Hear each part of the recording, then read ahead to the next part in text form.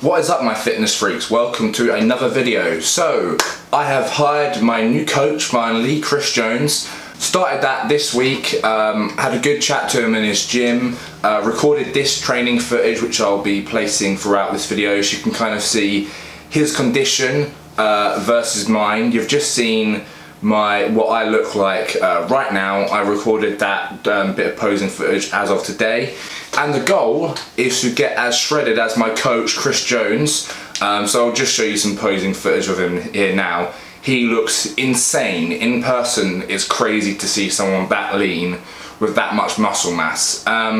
Really awesome.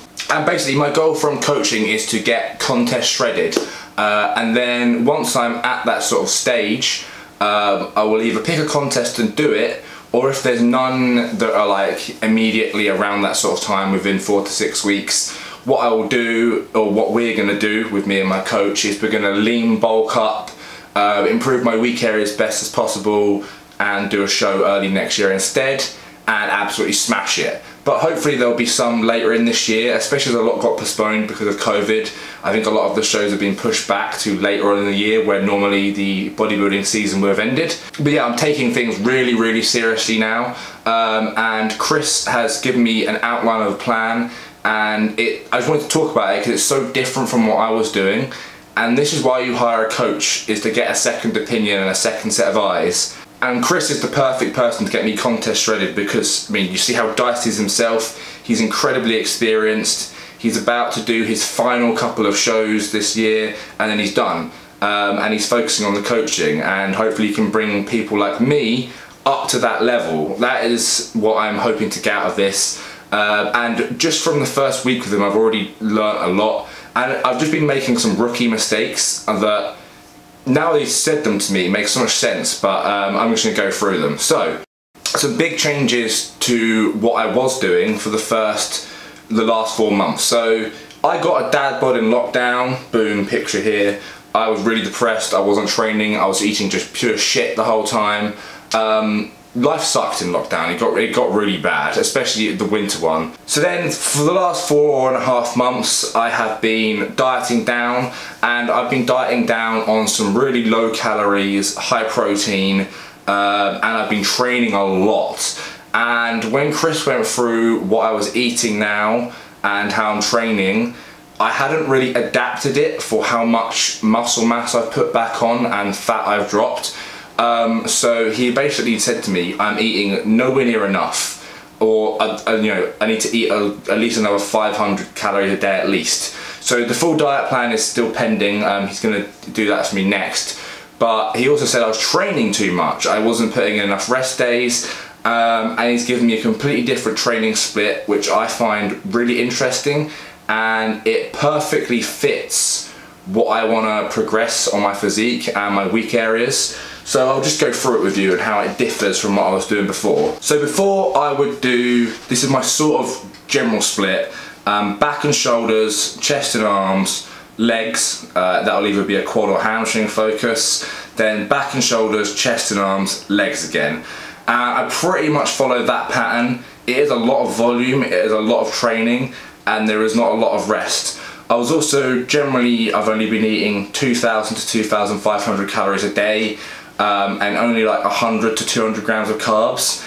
Now this has helped me melt fat off really fast, but it's at the point now where I'm sort of crashing my metabolism, that I'm just not eating enough, and I'm not eating enough to, you know, repair properly. And I have noticed that I've been really dead in the evenings, like just really sluggish, struggling to focus, falling asleep, just really not having much energy at all, especially after a training session. I'm just done, and I shouldn't really feel like that holding this much body fat. So I haven't really adapted my diet the way I should have as I've progressed my physique.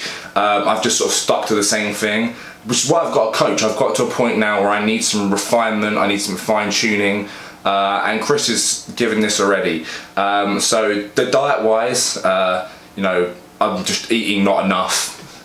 And you've got my training there, 6 days training a week, every body part twice a week, and it's just a lot. I train for like 2 to 3 hours plus cardio on top on upper body days, no cardio on leg days because it just is counterproductive. Now my split has completely changed, so rather than the one I just talked about, he has changed it to, so session 1 is hamstrings, back and forearms. This may seem like a weird one, but it actually makes a lot of sense. So I've seen Kuba Celian on Instagram do hamstrings and back together, and it seems like quite a common thing for professional bodybuilders to do. And I've really been trying to work on build up my hamstrings as well. So the way a hamstring, back and forearm day would be structured is I would pre-exhaust with some hamstring curls, probably 4 sets seated, 4 sets single leg, with some intensifier variations in there. Then I've been doing sumo deadlifts, as you know. I've been doing that in, I did that in a video, and Chris has taken note of this, and that's why he's worked in a back hamstring combo day, because obviously you're going to work your lower back doing sumos. Then after sumos, stiff leg deadlifts, or I can put them in a bit later in the session. So your lower back's already worked, your back's warmed up, your hamstrings are done after that point. I'd probably do some high leg press in there as well, and then I would go on to all my back movements, my rows, my pull downs, that sort of thing. And then forearms just to finish off, because I've been really trying to thicken out my forearms and just make them bigger, because they really lack compared to the rest of my arm. So hitting forearms a lot more frequently, and that's why it's in a back and hamstring session as well. So that's day 1. The second day is shoulders, tries and calves. So I'm actually training calves every other day at the minute, or if I can every day, if they're not too sore. And honestly, this is the first time I've ever seen any noticeable progress in my calves over like a month period. I recorded some calves the other day, and I'm going to compare it in 2 months' time to the clips I recorded yesterday, just to show progress, because they're actually really coming along nicely, and this training them every other day, training them every day sort of thing is working really well, especially because I'm putting them at the start of my workout. Now this just means you hit them harder, you're not as fatigued, you can actually properly focus on contractions and that, you've got the full energy at the start of your workout. If you try and bolt on calves at the end of like leg sessions or other sessions, you're drained from your workout. Calves are also really boring. You end up half-assing it, or you don't do the full amount of sets you're doing, or you're too tired to physically just do the calf training properly.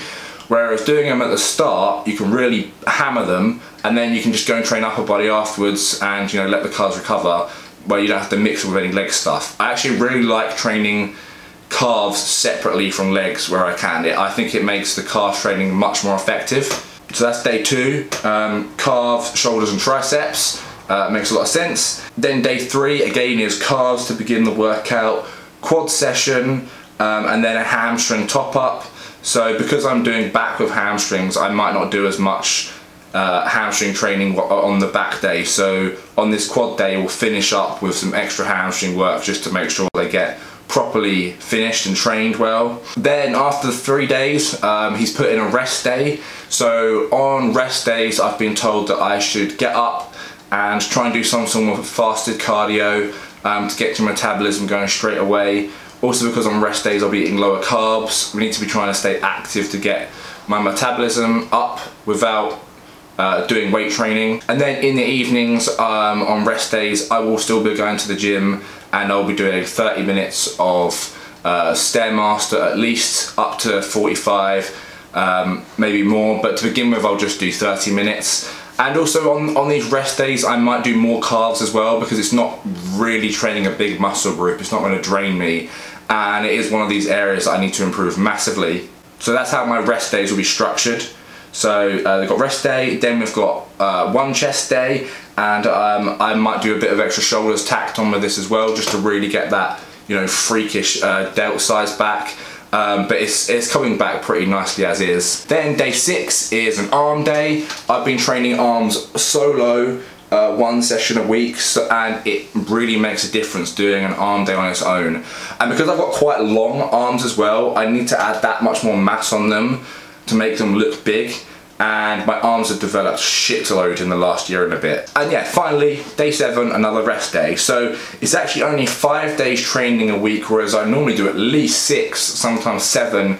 and also the structure of my training over the last 4 months has been a bit random. So although I say it's the back and shoulders, chest and arms, quads, back and shoulders, chest and arms, quads, it very rarely ever actually works out like that because I'm so exhausted and drained and not recovering in time that I can't actually do my split like that. So having a less voluminous training split and one that really targets my weak areas, I think is really going to benefit me, and having this rest time is just something that I didn't want to have before because I wanted to just strip this fat off of me as fast as possible.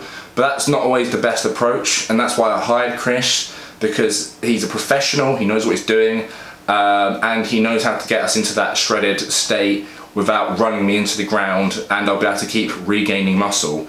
The final thing he changed is my cycle. So I've I've been doing 200 milligrams of tren nth and 200 milligrams of test nth for the last 16 weeks. It has given me a pretty crazy transformation, but he's told me now to drop the tren, and instead we're going to use up my testosterone to 500 milligrams a week, and we're going to add in primobolan around 500 to 600 milligrams a week, just to really help dry out but also keep that muscle size and fullness. And to be honest, I don't mind giving tren a break, and what we're going to do, I think, is save it for when I'm actually ready to enter a show and use it for contest prep only, to get that crazy freaky fullness and size with the shreds at the same time.